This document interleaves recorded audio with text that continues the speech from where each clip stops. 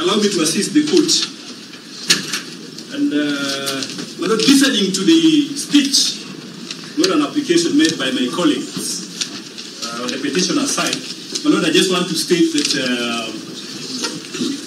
the Deputy President filed his petition on Friday.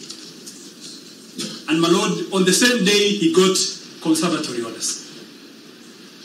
My Lord, he accessed justice in accordance with the framework in Article 48 of the Constitution. But my Lord, justice cuts both ways. My Lord, the respondents on the same day filed an application to set aside those conservatory orders. My Lord, properly constituted, this court has issued directions that those applications be heard today. My Lord, under the Mutunga rules, there is a fundamental doctrine which we are all missing.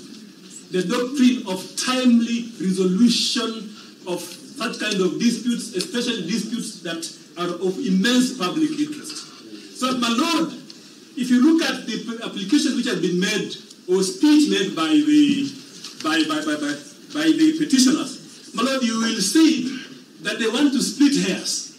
My Lord, the Constitution expressly provides that the Chief Justice shall appoint a bench to sit on matters which raise substantial questions of law.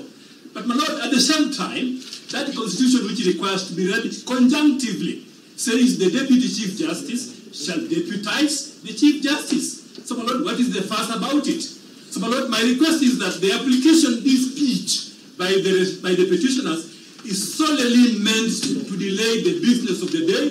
And my Lord, I request in public interest, my Lord, I request in public interest that you give directions. We proceed with the application. We are here to respond the application for conservatory orders. And my Lord, you also hear our application to set aside the conservatory orders. My Lord, that will make juridical sense and promote public interest. Thank you.